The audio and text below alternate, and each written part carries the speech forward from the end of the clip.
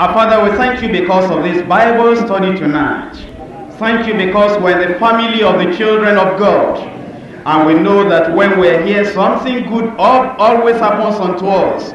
We're studying your word tonight. Father, we pray that the living word will flow freely into our hearts in Jesus' name. Amen. Father, we are praying that the Spirit of the living God, who is the Spirit of truth, will encourage our hearts and share with us the truths of the Spirit. And by what to teach us from the Word of God, we shall be able to know God more, to do exploits, and to live close to the Lord all the days of our lives. Father, we pray that the precious blood of Jesus Christ will cover everything that has been exposed unto God. And as God has forgiven and cleansed, Father, we pray that all those things will remain in God's sea of forgetfulness. Amen. And everyone will have the liberty to live, to walk, and move in the Spirit. Amen. And there will be no hindrance. But everyone shall be able to live according to the Word of God. Amen. Grant us the victory. Amen. Help us to live in victory all the days of our life. Amen. Thank you, Father, because we know you have answered. In Jesus' mighty name we pray. Amen. Amen. Amen.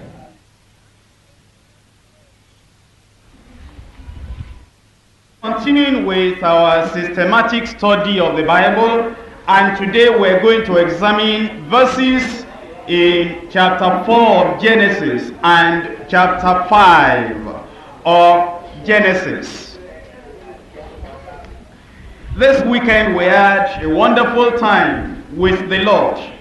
It was such a great revelation as the Lord brought ministers of the word who came to minister the word unto us. Last Monday we studied about the fall of man, the havoc, the harm, the evil, the suffering that the devil brought into our lives. But this weekend, the Lord has been feeding us and teaching us that we do not need to live under the suffering and under the curse of the fall. We don't have to live under subjection to the devil. We don't have to live under the overpowering influence of sin and of Satan and of sickness, but that Jesus Christ has brought our victory to us. On Friday, we learned about victory. And from Saturday morning until the evening, we were here, thousands of us. If you were not here, well, maybe it wasn't your fault. You didn't hear about it. Or if you had, you didn't know. It will be like that. If people have talked to you, you would have known it was a great revelation we received. That Saturday morning, we received a powerful message on pulling down the strongholds of the enemy. And then just immediately after that, there was a very simple but deep message on the ABC of faith. And then immediately after that, I had to know what to do when nothing seems to work. And that thing changed our prayer life. And the evening, our minister came here. I was watching him. He was transformed into another man as he brought the message, so powerful and dynamic, on how to minister life, how to receive life and minister that life. And you could, if you were here that night, you saw people jumping and clapping. I mean, actually clapping, not the type of clapping you clap when you are forced to clap. Spontaneously, with the Spirit of God, the life of God surging up in our hearts. People clapped and they were so happy. They went home rejoicing. We came back Sunday morning, and that morning, you needed to be here that morning. It was like you had never been in this ministry before, as the brother brought a message. You can change your destiny. In fact, if you tell me to repeat all he said, I can spend 30 minutes here talking about Jabez, how that man changed his name and his destiny from sorrow unto happiness. And we were taught that day on how to change our destiny. After that, a minister came in here and just challenged us with how to demonstrate Satan's defeat. Did you ever realize you could demonstrate Satan's defeat? Well, that's what we learned on Sunday, just yesterday, and it is still fresh in our mind. And in the afternoon, a minister walked in here, and I wonder what the minister was going to say. And the minister said, did you see me as I walk up here? Everybody we said, yes, we saw you. Then the minister told us, I was walking on the devil's side when I was coming. My, that was something. Isn't that something? And then last night we were told 7 principles of how to keep what God has given. And those 7 principles are inside me. You saw me here last night as I came, and I repeated all the 7 principles. I wasn't looking at my book when I was repeating them. When the minister taught us, I was repeated them to myself. I memorized them right in my head. And I came in here, closed my Bible, closed my books, and I just repeated before everybody. They said, this brother, did he know that thing before? Or was it him that gave the 7 principles to the brother? Oh no, I didn't give him, but when he just said them and challenged me, I said, that is something. And I wanted to learn them. So immediately I learned them, and I was able to rehearse them to you. You don't have those dynamic messages, and you don't know how to have the victory and keep the victory. Well, our cassette ministry, they are doing fine. They are doing a good job this year. And you need any of those messages, just get in contact with the tape ministry, and they will tell you how to have victory and maintain victory for 1982. But this evening I'm talking about Cain, Abel, and the Patriachs, and I'm reading in Genesis chapter 4, verses 1 to the end. I'll be skipping some verses, and then in chapter 5 I would see some verses as well. Genesis chapter 4 from verse 1. And Adam knew Eve his wife, and she conceived and bare Cain, and said, I have gotten a man from the Lord. And she again bare his brother Abel, and Abel was a keeper of sheep, but Cain was a tiller of the ground. And in the process of time it came to pass that Cain brought of the fruit of the ground an offering unto the Lord. And Abel, he also brought of the firstings of his flock and of the fat thereof. And the Lord had respect unto Abel and to his offering, but unto Cain and to his offering he had not respect. And Cain was very wroth, and his countenance fell. And the Lord said unto Cain, Why art thou wroth? And why is thy countenance falling? If thou doest well, shalt thou not be accepted? And if thou doest not well, sin lies at the door, and unto thee shall be his desire, and thou shalt rule over him. And Cain talked with Abel his brother.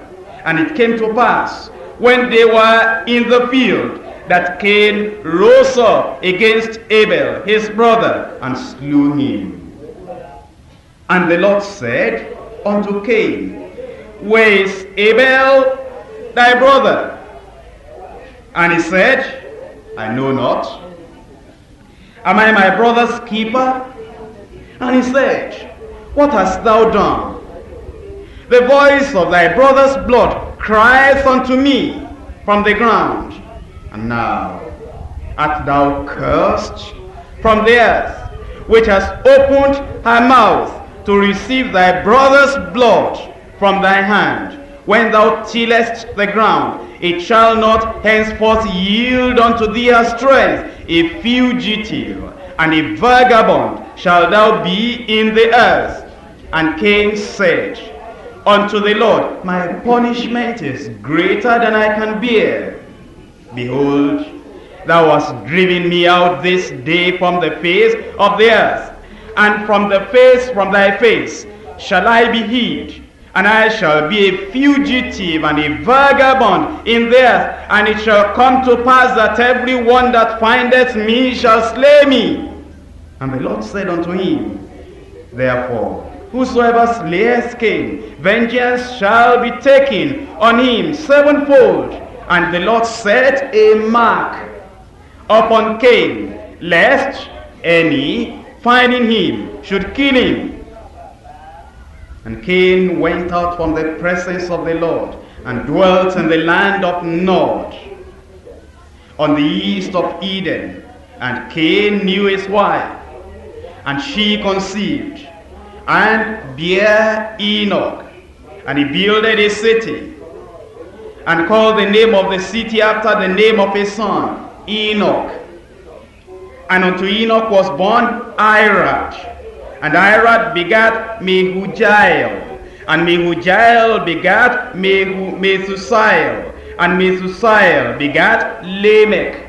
And Lamech took unto him 2 wives. The name of one was Ada, and the name of the other Zillah. And Ada bare Jabal. He was the father of such as dwell in tents, and of such as have cattle. And his brother's name was Jubal. He was the father of all such as handle the harp and organ. And Zillah, she also bare Tubal-Cain, an instructor of every artificer in brass and iron. And the sister of Tubal-Cain, Neama. And Lamech said unto his wives, Ada and Zillah, Hear my voice, ye wives of Lamech. Hearken unto my speech, for I have slain a man to my wounding, and a young man to my hurt. If Cain shall be avenged sevenfold, truly Lamech 70 and sevenfold. And Adam knew his wife again, and she bare a son, and called his name Seth. For God, said she, has appointed me another seed instead of Abel, whom Cain slew.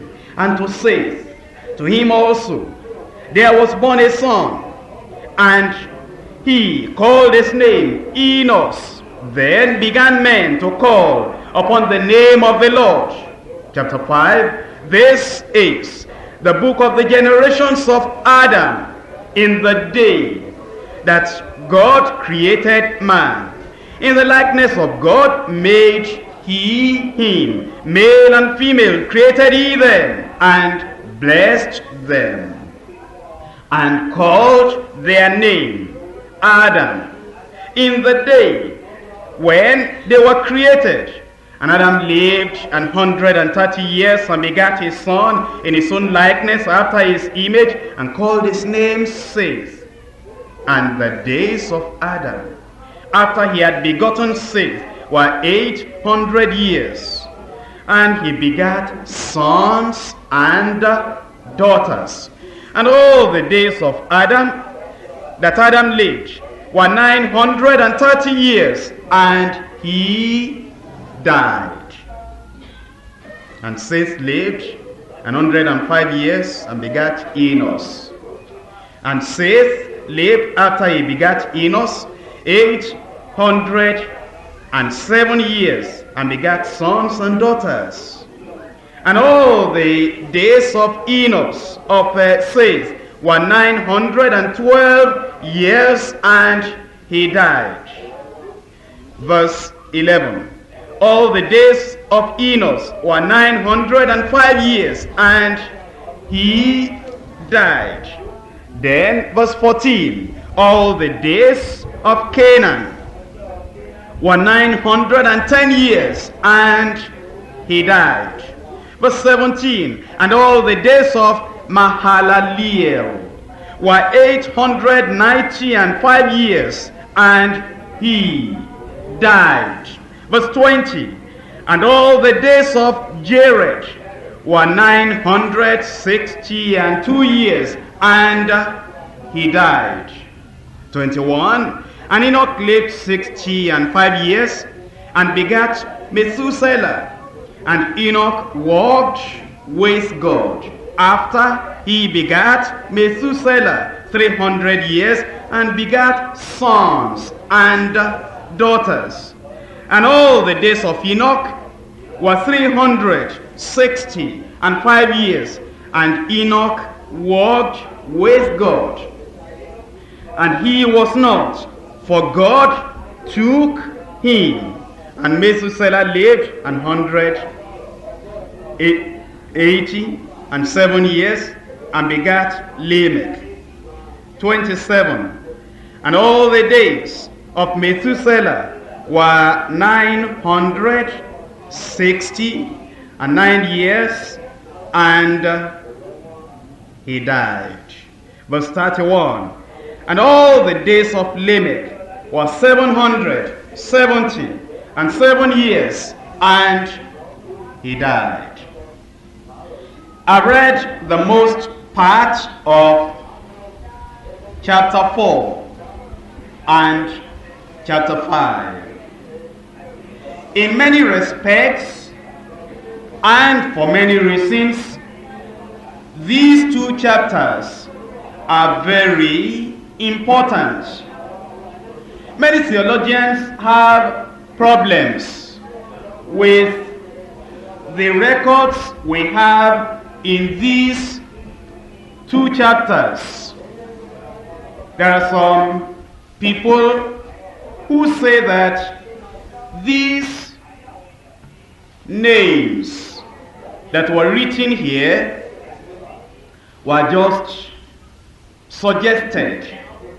They were not real, and they were not part of history, they will say. You see, already tonight, as I read those scriptures, I have mentioned a number of names. Some of them were told they lived, they died. Their history was so short, even though their lives were so long. They lived for hundreds of years, but there is not a sentence about what they did. They lived to no purpose. Their life could not be written down in God's own record. They had a name that they lived, but alas, eventually they died. Hundreds of years they lived, and nobody could point at, this is the good they did. This is what they did that God will reward them for. And it will be good you don't live like that. If already you have lived 30 years or 40 years or 50 years, you ought to be asking yourself by now, what have I done that can go into record with God as good, as righteous, as great, as important, that will be rewarded in eternity. A priest met me who had studied for a long, long time.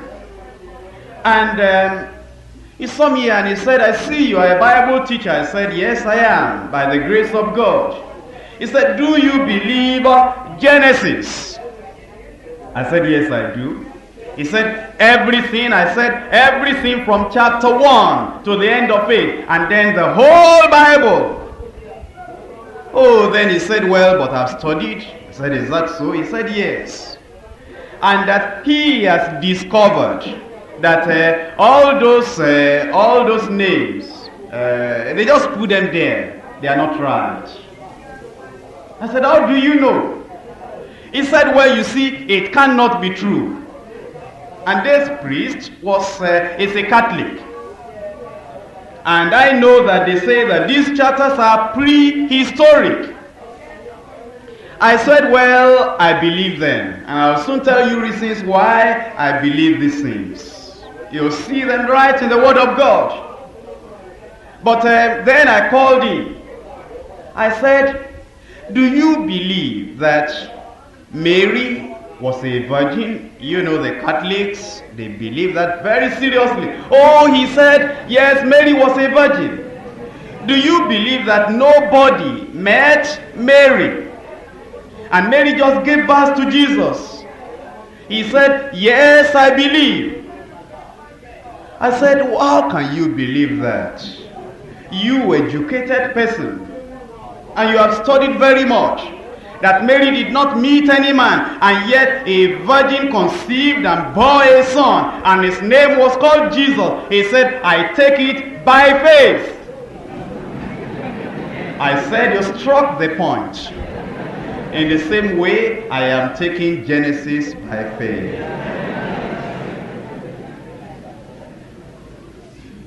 And he had no answer after that. But let me show you that Jesus Christ, the Lord himself, he believed all these. The New Testament writers who are nearer home than those Old Testament people nearer to us, they believed all these and they mentioned them. If you remember what I have read in Genesis chapter 5, let me go through Genesis chapter 5 with you again and show you some names. Verse 1, Adam. Verse 3, the name there, Seth. Verse 6, the name there, Enos. Verse 12, there is a name there, Canaan. Verse 15, there is a name, Mahalaleel.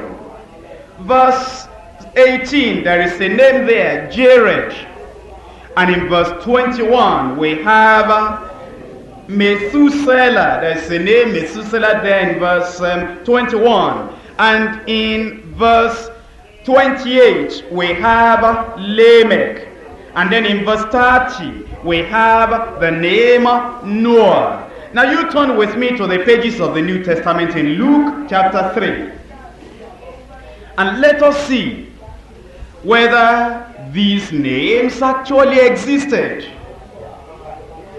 Luke chapter 3, from verse 23. And Jesus himself began to be about 30 years of age, being, as was supposed, the son of Joseph, which was the son of Eli, which was the son of Matthat, which was the son of Levi, and so on. Now, as you go through down the list, and you see which was the son of, which was the son of, which was the son of, then you come to verse 36, which was the son of Canaan, which was the son of Arphaxad, which was the son of Shem, which was the son of Noah, which was the son of Lamech. That's the name we met in Genesis chapter 5. Which was the son of Methuselah. That's the name we met in Genesis chapter 5. Which was the son of Enoch. Which was the son of Jared. Which was the son of Mahalaleel. Which was the son of Canaan. Which was the son of Enos. Which was the son of Seth. Which was the son of Adam. Which was the son of God. You see, the Lord has a reason for writing all that in Genesis chapter 5. He knew that doubters and scoffers and scorners and unbelievers will arise. And he has preserved that in Genesis chapter 5. My brother, sister, all those things written in Genesis, they are true. Every jot, every letter, and every sentence. How about Abel? How about Cain? Was there anybody that was called Abel? Was there anybody that was called Cain? Was it actually true that Cain killed Abel? Matthew chapter 23. Verse 35. Here is our Lord Jesus Christ, who says, I am the way, I am the truth, and I am the life. Who cannot lie? Who knew the truth because he was the embodiment of the truth himself. He is the Word, and that Word became flesh. And he never told a lie. He told us in chapter 23 of Matthew verse 35 that upon you may come all the righteous blood shed upon the earth. Righteous blood shed upon the earth. from the blood of righteous Abel. Jesus cannot make a mistake about that. Jesus talked about the blood of Abel unto the blood of Zacharias, the son of Patriachs, whom ye slew between the temple and the altar. How about Cain? Was it true that Cain actually lived? Or are they just giving us these names just to make up a story? 1 John chapter 3, the first epistle of John, chapter 3, 12. Not as Cain, not as Cain, who was of the wicked one, and slew his brother. Wherefore slew he him? Because his own works were evil, and his brother's righteous. In Hebrews chapter 11, verse 4. Hebrews 11, verse 4. By faith Abel offered unto God a more excellent sacrifice than Cain. That verse is telling us Cain offered a sacrifice to God, not acceptable. Abel also offered a sacrifice unto God, which was acceptable. So actually, those two people existed. And from these New Testament records, it is very clear that these people we have read about actually existed. Then we have read about Enoch. How about this Enoch? Did he actually exist in Jude? Jude, having only one chapter, we read in verse 14.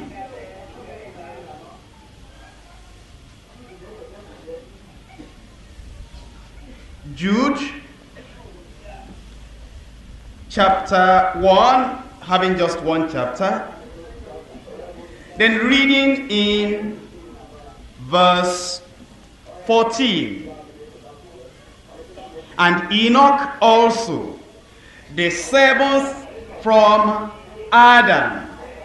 Enoch also, the seventh from Adam. If you count those people, Adam, Seth, Enos, Canaan, Mahalaleel, Jared, and Enoch, you'll discover those are 7 names, and Enoch was the 7th from Adam, prophesied of these, saying, Behold, the Lord cometh with 10,000 of his saints. You know, Enoch walked with God, and the secret of the Lord is with them that fear him. And this secret was with Enoch, that the Lord will come with 10,000s of his saints to execute judgment upon all, and to convince all that are ungodly among them of all the ungodly deeds which they have ungodly committed, and of all their hard speeches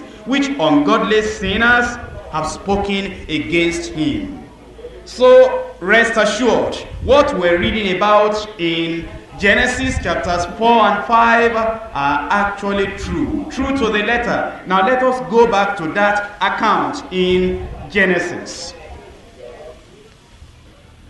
We read in chapter 5, verses 1 and 2. This is the book of the generations of Adam in the day that God created man. In the likeness of God made he him. Here we are told there was a day God created Adam and Eve. Adam and Eve had not been from eternity, and they were not their own makers. God made them.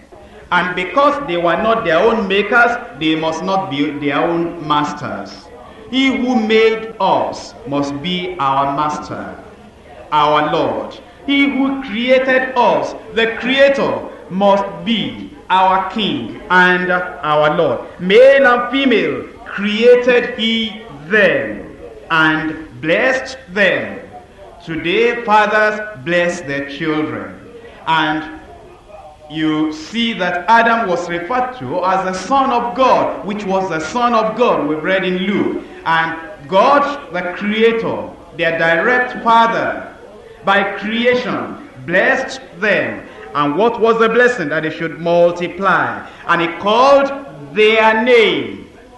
Their name. The name of both Adam and Eve, called Adam. That means Mr. and Mrs. Adam. That's where we got it. That's why when a person marries, the lady or the woman is called by the husband's name. He called their name Adam in the day when they were created. And then in Genesis chapter 3, verse 20, in fulfillment to the promise that God had made, that they shall multiply, replenish the earth, or fill up the earth, then we're told that Adam called his wife's name Eve, because she was the mother of all living. Some people ask the question, where did Cain get his wife? Remember, Eve was the mother of all living. Some people also ask the question, when Cain said, you have driven me out from your side. If men see me, they will kill me. Who are these people who will see Cain and kill Cain? Eve was the mother of all living. Realize this, please, that when Adam and Eve were created, they were not created as babies.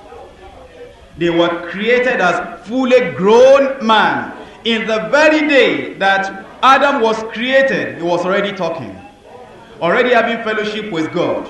And God brought all the animals. The very first day Adam was created, when he had not spent even a week, when he was not a month old in the world, God brought all the animals and he named everyone one by one. Well, you have already spent 30 years, 40 years, 50 years. And right now, if all the birds in Lagos were brought and they say, what's the name of this one? You don't know the sparrow from another type of bird. You know the eagle and you know the chicken. After those two, which else do you know? Now, but Adam, on that very first day, he was able to name everything. And then when the woman was made and was brought to Adam, immediately Adam could talk and said, this is bone of my bone. Recognized immediately. Well, you've been searching to know the will of God and you have not been able to know. After you become a Christian for how many years? But Adam knew all that immediately. He was created fully grown. And immediately they started having children. And by the time he was 130 years of age, they had children and children and children. By the time he became more than 900 years, the Bible just says they had sons and daughters. They didn't give us the names of all the people because we don't need all their names. If you go to the records in the government, you'll not find all the names of people here tonight there in the book of people in the government. Why? Well, if they are going to write all the names down one by one, well, they'll not be able to do any other thing. They just write the names of a few people who are important to carry out some work that have to be done. So that is why all their names are not preserved down. Adam and Eve were created by God. And as I've told you now, all human beings after them were born, not created, as Adam and Eve. The accounts in Genesis chapters 1 to 5 are not following sequentially. There are repetitions because God wanted those repetitions in that way. Those who ask foolish questions should just remember that at that time they were not there. And you look at what people do, how people are. If anybody is talking to me now, and I said, in 1966, there was a change of government in Nigeria, there was a coup, and this happened, and this happened. And I started telling him names of the people in the political regime at that time. And then when the army took over, I started telling him some names of people who were significant in the coup at that time. When I finish, he will not say, I don't believe. He will believe everything I say. But he wasn't there at that time. How many of you have been to America before? How many of you have not been in America before? You have not been in America. Raise up your hand. Well, does America exist? Yes. How do you know? You believe. Some people have been there and they came to tell us there is America. All right, I accept. And there are people we read about in history. How many of you believe that there was a person in this world before called Martin Luther? Let me see your hand. Martin Luther. So you actually believe that Martin Luther existed before? Yes. Actually? Yes. Did you see him? No. We take all these things by faith. It is true that they actually existed.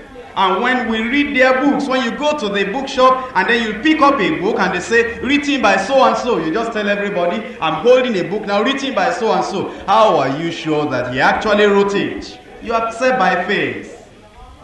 Because actually they are true. And in the same way these things we're reading about, they are even more sure and they are more true than all the facts of history that we have all around us. I've told you about these patriarchs who lived and died. And if Jesus tarries, many of us who are alive now, eventually you will leave this world. Remember that always, please. You will not always be in the world. Look at people who lived for 969 years, 930 years, 912 years. They lived and lived and lived. But one day, 900 years finished. And today people don't live as long. And one day, 70 years will finish. 80 years will finish. 93 years will finish. What will be the record about your life at that time? Will it be recorded? He lived, then he died. Didn't do good to anybody. Was so selfish. Didn't serve God. Was so wicked. But we thank God because he is dead. A troublesome fellow. He is gone. Is that what they will say about you? When you die, will people just weeping as a matter of routine? If we don't weep, they will say maybe we don't feel him. But actually, it's good he has gone. When he was here, what good did he do? He ate all his food alone. He lived in isolation. He was no blessing to anybody. You saw him, you saw terror. He never helped anybody. So stingy. And that man can gossip. He can break anybody's house. He was very wicked. But, well, they said he has died. And when such people die, women will be coming from their houses. While they are coming, they will be talking. They will be saying, that old fellow is gone.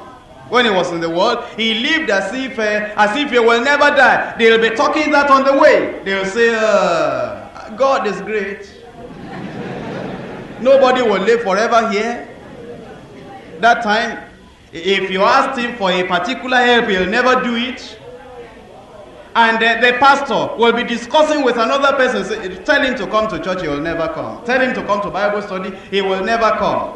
He felt he will never leave theirs. Now he has died. They will be discussing that when they are coming to see those who are bereaved. But when they get to the front of your house, they change their countenance. Then they become serious. Then they knock at the door gently. They say, I hear that our papa has gone and has died. And they begin to cry, professional crying. Because actually they don't mean it. Actually they are happy eventually that man has died. It was troublesome to everybody. And your wife, who had been asking before, well, this fellow.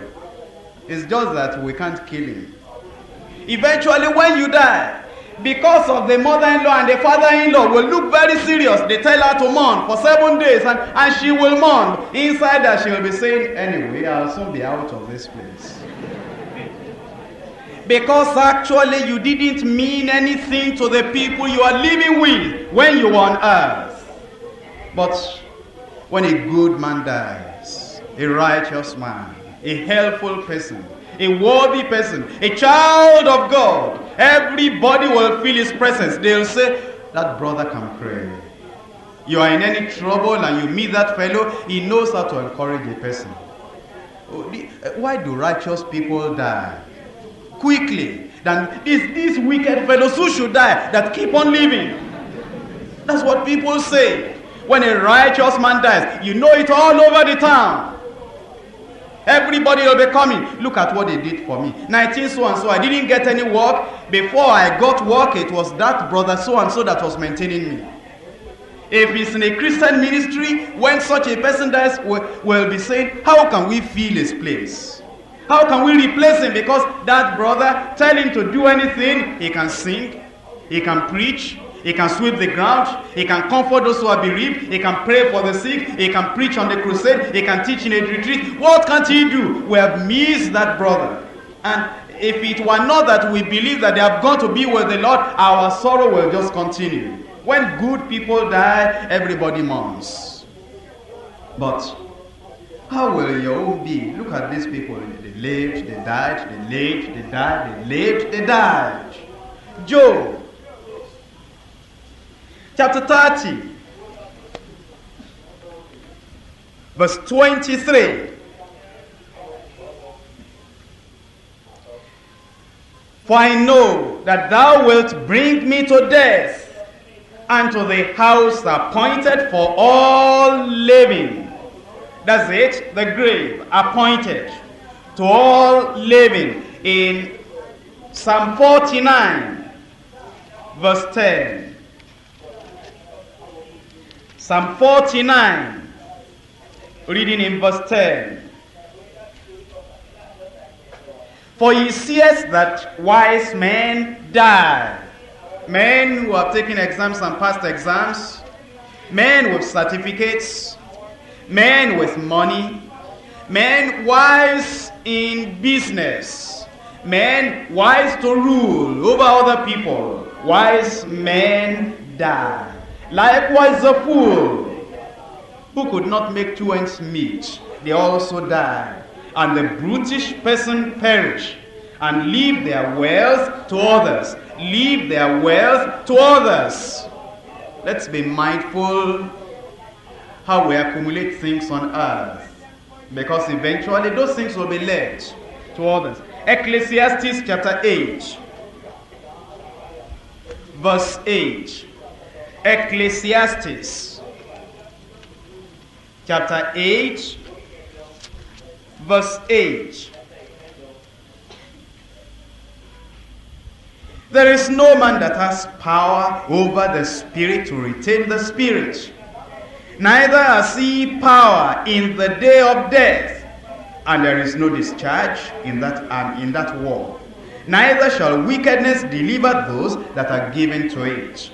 And when people die, they are not forgotten. Something happens. When people die, in Hebrews chapter 9, these are verses that everybody ought to know.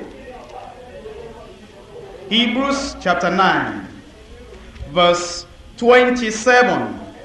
And as it is appointed unto men once to die, but after this, judgment. What does that mean? After this, judgment. Does it mean that the person will be given some strokes of the cane? No. Does it mean that the person will be told to carry some heavy load for 2 days, 3 days, and 1 week, and that is the end of it? No. Look at what that means. It says, it is appointed unto man once to die. After that, after the death, judgment. What does that mean? Luke chapter 16. Luke chapter 16. Reading from verse 19. There was a certain rich man, which was clothed in purple and fine linen, and fared sumptuously every day. And there was a certain beggar named Lazarus, which was laid at his gate, full of sores, and desiring to be fed with the crumbs which fell from the rich man's table. Moreover, the dogs came and licked his sores. And it came to pass that the beggar died and was carried by the angels into Abraham's bosom. And the rich man also, will rich men die? Yes. Will those who have gone to study abroad, will they die one day? Yes. The rich man also died and was buried. Next time when you feel too big to be corrected, when you feel too great above your fellow man, when you feel that you are the all in all, when you feel that your house is so good and you are going to live in that house for a long time, remember, the rich man also died and was buried. Once death, after this judgment. And in hell he lifted up his eyes, being in torment. These days they keep them in mortuary for 1 month, and they send all over the country, publish in the paper, so and so, great man, educated in the primary school of this place, secondary school that place, when it was cast to be educated, then went abroad, 19 such and such, then came back and established the largest establishment that was ever possible in Nigeria. He had 10 wives, and he sustained by 60 children, and has grandchildren. And then this company will write in the papers in memory of that person, great man. The universities will write in the memory of that person, great man. He had many doctorate degrees. He was just getting them and earning them. He was actually a great man. They put him in mortuary and they are making noise here. Then they ask him for those who will come and beat drum. They sent to overseas to get some particular drummers. They block the roads. You cannot pass. They get police paper. And then police are standing. People come, they drink, they dance, they rejoice. And then they say, on Sunday, meet us in the church. He's going to have a decent burial. And then the preacher will preach and say, you see that it's good for this person now. 1 month after the person has died. Look at how many people are. If you want to be buried like this, come to this church. And that person was not born again. Did not give his life to Jesus Christ when he was on earth. He lived in sin. Met other people's wives. And nobody could arrest him because he had the money. He could destroy anybody's house without anybody questioning him. Now he's dead. Everybody is dancing. Papa has gone home. True, he went home. Because there's a home for sinners. And there's a home for believers. Went home. And after 1 month that the fellow had been in hellfire, burning, the pastor will be praying here. May his soul rest in peace. The prayer is too late.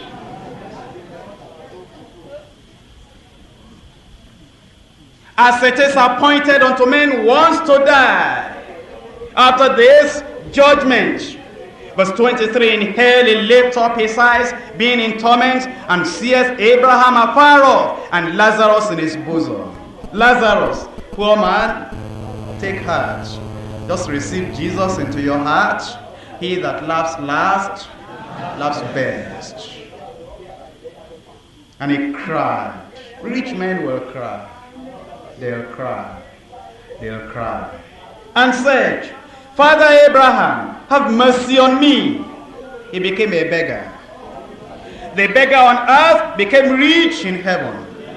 Rich with joy, with happiness, with supply, with surplus. He was resting in Abraham's bosom. But the rich man on earth became a beggar in hellfire. And what was he begging for?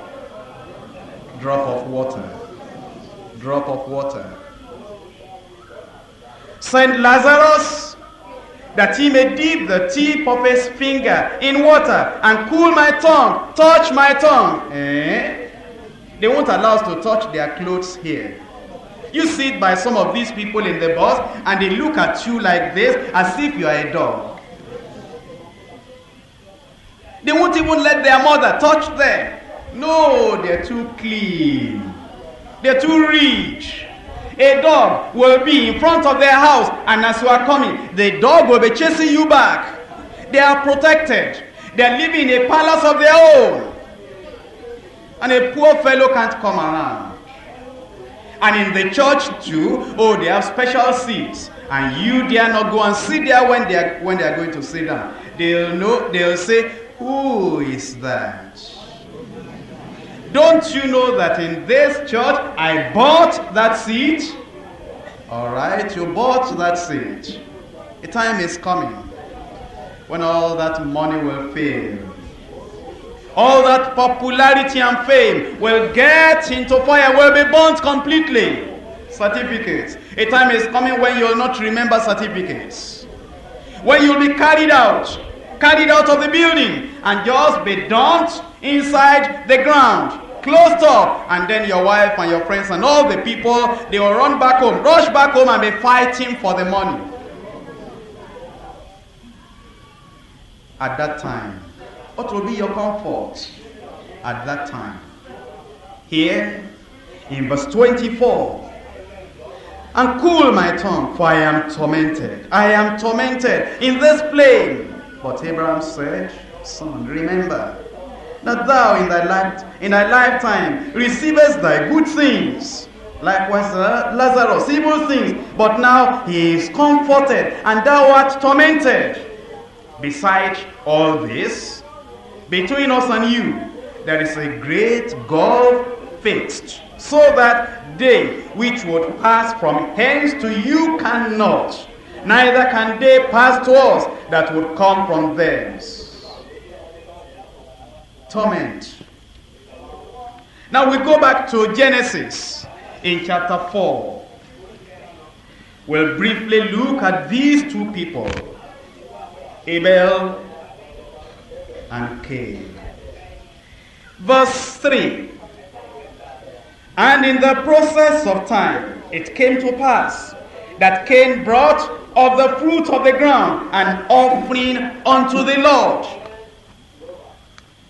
Well, Cain acknowledged that there was God. So his problem was not the problem of the atheist. He actually believed there is God.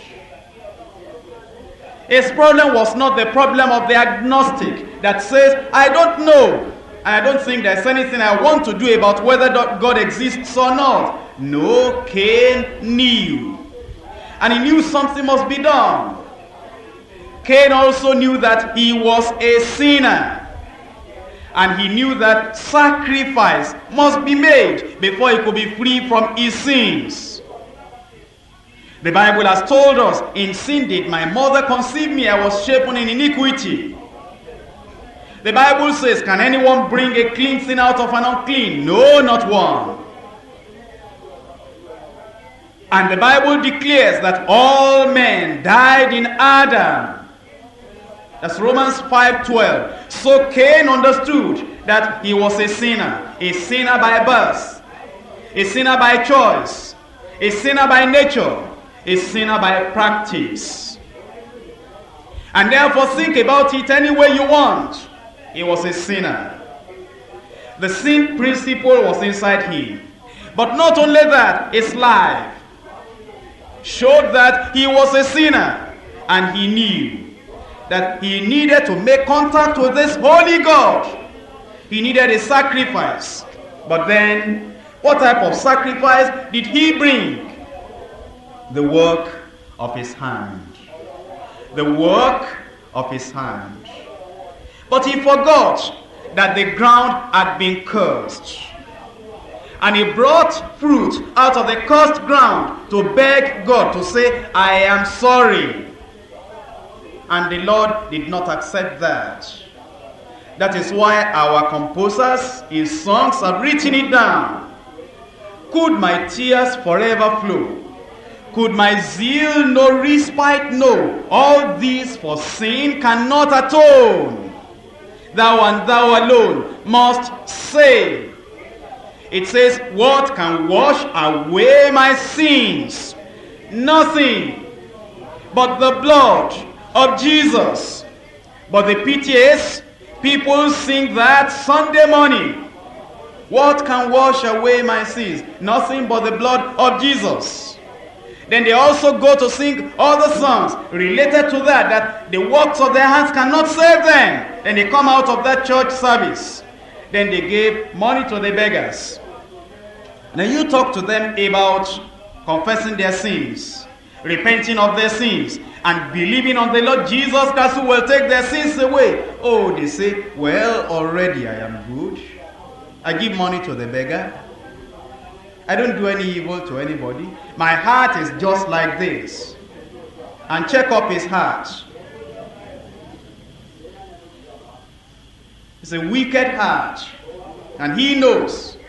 He can tell lie more than even the devil. But he will say, my heart is like this.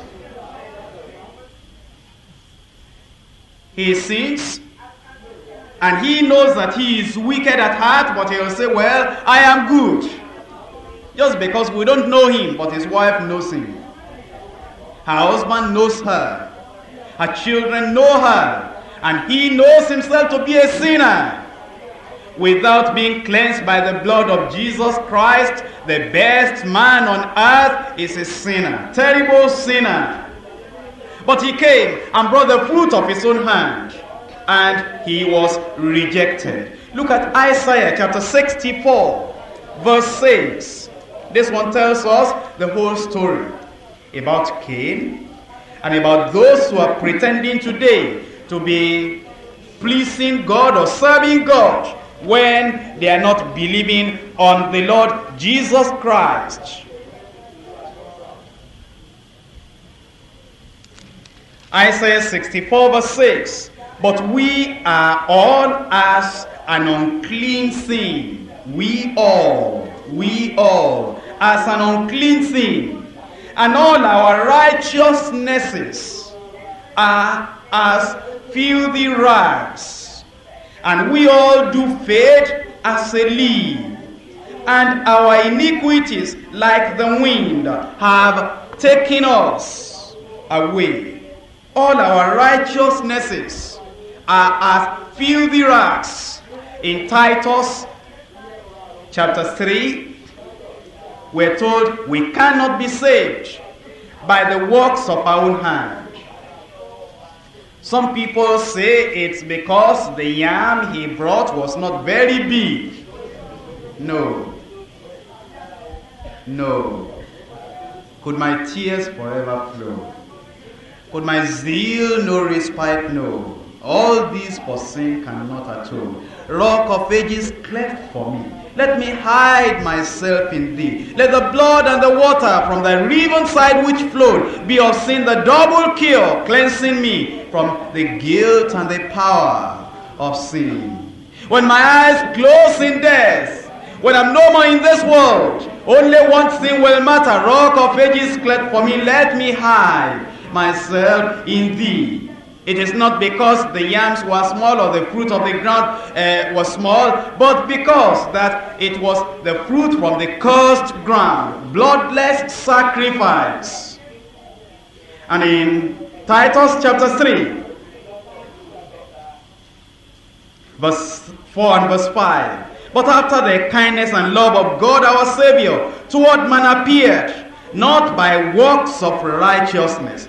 Not by works of righteousness. I am good. I help people. I am open-hearted. I am very good to people. And I help as many as I can find. In my place of work, everybody calls me daddy because they know that I am a person who will give them money anytime. You cannot be saved through that. I have never smoked. I have never drunk. I don't go to meet other people's wives. You cannot be saved by that. Not by works of righteousness, which we have done. But according to his mercy, he saved us by the washing of regeneration and renewing of the Holy Ghost. That was the problem of Cain. And the Lord talked to him about it. When he was wroth, the Lord said, why are you wroth? If you have done well, you will be accepted. I am not a partial God. God is no respecter of persons. He was telling him, he was preaching the gospel to him, saying, if you have done well, you will be accepted. That's the same gospel that says that in all nations, they that work righteousness are accepted unto him. That's the same gospel that says God is no respecter of persons. But if you have not done well, sin lies at the door. The sin offering lies at the door, crouches at the door. Go and take it and sacrifice it. That's the gospel being told him, that it is not too late yet. You have seen your brother. His sacrifice is accepted. You do the same. You have heard how the Israelites were saved when they applied the blood of the Lamb upon their houses. You do the same. You have heard how Jesus said, this is the blood of the new covenant, the New Testament, shed for the sins of many. Apply that same blood. You have heard when the Apostle Paul said in Acts 20:28, saying, take it unto yourself and to the church that is purchased by the blood of Jesus Christ. Apply that same blood. And Hebrews chapter 9 verse 22 says, almost all things were by the blood purged. For without the shedding of blood is no remission of sins. Therefore you have known the blood is still flowing. The blood of Jesus is still available. Apply the blood and be cleansed. Haven't you read in Ephesians chapter 1 verse 7? As we were redeemed. Redeemed. He has given us redemption through his blood. Even the forgiveness of our sins. It is the blood. And in 1 John chapter 1 verse 7, if we walk in the light as he is in the light, we have fellowship one with another, and the blood of his Son, the blood of Jesus Christ, his Son, cleanses us from all unrighteousness. So God was preaching the gospel to Cain, saying, if you have not done well, and you know that is why you have not been accepted, you can still pray. You can still seek my face. You can still come with the sacrifice of the blood of the Lamb. But no, Cain will not accept. He envied Abel. He looked at Abel. He discussed with him. And he killed him. Like today, those whose religions has not saved them, they persecute us who have been saved by the blood of Jesus Christ. They look at us and see the blessing of salvation. And they say, so you think you are going to show us the way? You are just a little child. Yes, Abel was younger than Cain. But he knew the way of salvation. You are just a little child. We have been serving God before you were born. Well, but your sins have not been forgiven. Your sacrifice has not been accepted. And because of that, they will persecute the young ones who have received favor from the Lord. So he discussed with him and killed him. What did Abel do? Let us see in chapter 4, verse 4. And Abel, he also brought also of the firstlings of his flock, and the fat thereof. And the Lord had respect unto Abel and to his offering. In Hebrews chapter 11, verse 4, that passage we read in Genesis is interpreted well unto us. That when Abel offered sacrifice, there was something within him, and that was faith. He believed God. He was saying, Father, I know I am a sinner. My father sinned. My mother sinned. In sin was I born. In iniquity I was shapen. No, I cannot plead that I am righteous. I am a sinner. And I am believing you. I am forsaking all the works of my own righteousness. Oh no, I am not good. But I'm seeking your face. I want you to forgive me. I want you to remove all my sins. And I'm believing that I am sacrificing this. As I'm sacrificing this, shedding innocent blood. Because the life is in the blood. And the blood has God given for the atonement, for the covering and the cleansing of our sins. Abel was saying that, and we're told in Hebrews chapter 11, verse 4, by faith Abel offered. He didn't just come ordinarily like people come, go into the church, and they don't do anything by faith. Just close their eyes, sing without faith, pray without faith. Tell God to help them this week without faith. They don't know about the sacrifice of Jesus on the cross of Calvary. That's why many of them are still killing rams. In December they'll kill rams. April they'll kill rams. Every time they'll kill rams. But it's not like that. By faith Abel offered unto God a more excellent sacrifice than Cain, by which he obtained witness that he was righteous. He was not righteous before the sacrifice. He became righteous after that sacrifice. It is when you take the blood of Jesus Christ to cleanse you that you become righteous. God testifying of his gifts, and by it, he being dead, yet speaketh. Genesis chapter 5. From verse 21. It wasn't only Abel that came to know God, that sought God in the right way, that followed the plan of redemption, that became forgiven and redeemed.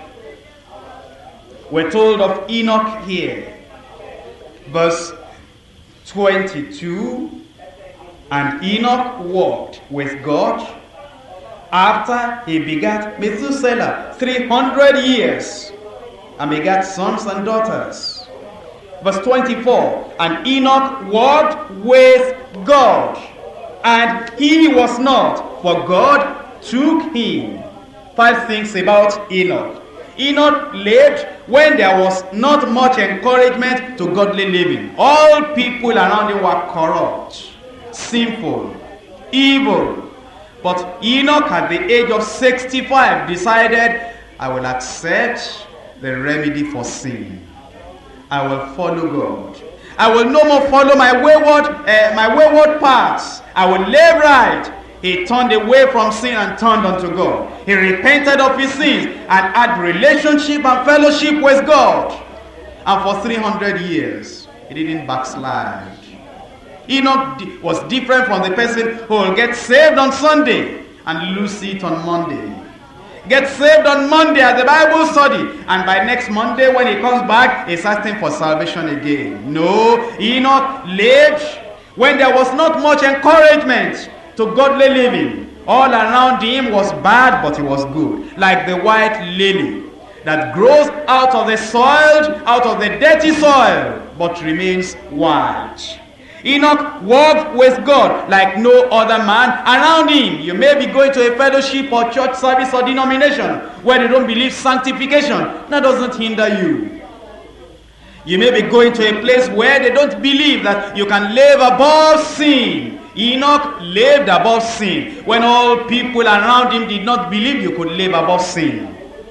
And Enoch, though a family man, wholeheartedly trusted God and had great faith. Some people say, when you are married, you cannot live right. The children will disturb you. They won't allow you to pray. They won't allow you to read your Bible. Your wife will be a serious disturbance to you. But no, Enoch was married and even had children, sons and daughters. Yet he walked with God. It is not marriage that disturbs you from living above sin. It is unbelief. It is unwillingness to live for God. It is lack of respect for God and for the word of God. It is not marriage that is disturbing you. It is not your wife. It is not your husband. It is not your children. It is unwillingness to live right. When you actually love God with all your heart, with all your soul, with all your mind, and with all your strength, it doesn't matter how dirty your surrounding may be. In that surrounding, as a family man or family woman, you can live a righteous life before God. Enoch maintained a consistent daily faith walk with God 300 years. And the last thing we hear about this man is that God said, you are too good to die. Don't die. He was walking with God. And the wife was saying, please, I don't have time for all that. Oh. Every Monday, Bible study, Bible study. You are an old man, you are going to all those young people, going to study Bible. Don't bother me with all this religion. Leave me alone, let me enjoy my life. But one day, while they were just jesting like that, Enoch did not mind them. When you mean business with God, you don't mind all these other people. You know where you are going. But Enoch just walked with God, and they didn't find him anymore. The flood was coming, and God said, no, Enoch, you won't see the flood. You won't see the flood. All your surrounding, it's too dirty for you. You are fit for heaven now. Let's go home. And one of these days, like Enoch was translated. Look at 1 Thessalonians chapter 4. We'll not be here for a long time. All these people in the offices who are saying, that lady, too religious, will be making fun and say, Sister Mary, come, oh, there is a religious question. One day they won't find you to ask you that question. Your mother persecuting you, your father persecuting you, or your relatives persecuting you, and they're saying, too religious. Too religious. And we'll read the Bible as if she's the only one who loves God. Well, wait and see. Wait and see. 1 Thessalonians chapter 4. I'm reading from verse 13. But I would not have you ignorant, brethren, concerning them which are asleep, that ye sorrow not after even as others which have no hope. For if we believe that Jesus died and rose again, even so them also which sleep in Jesus will God bring with him. For we say unto you by the word of the Lord, that we which are alive and remain unto the coming of the Lord shall not prevent them which are asleep. For the Lord himself shall descend. Like God came down to pick Enoch away, the Lord himself shall descend from heaven with a shout, with the voice of the archangel, and with the trump of God, and the dead in Christ shall rise first. Then we. Everybody say we. We. Pray you'll be one of them. You know that day, it will be very good if it happens immediately after Bible study, after we have prayed. But let me tell you, it may not happen that way. Maybe when you are just in your office, and they are pulling your leg, and they are teasing you, and somebody says, you abused me back. You see, he knows he has nothing to lose. He's a child of hell. But if you abuse him back, you have something to lose. All these people who want you to commit sin, they have nothing to lose. They are already down. And they can't fall lower than the ground. But you have something to lose, because you are seated in heavenly places with Christ Jesus, and they want to pull you down. Let's be careful. Because it may be just at that time, that the trumpet will sound. And we which are alive and remain shall be caught up together with them in the clouds to meet the Lord in the air. So shall we ever be with the Lord. Maybe now, maybe at night, maybe anywhere. But a day is coming when all the papers in this nation will carry it on the headline. When it will appear on the news, in the television, and over the radio, and they will say, people are gone. God just took them home. Where did they go?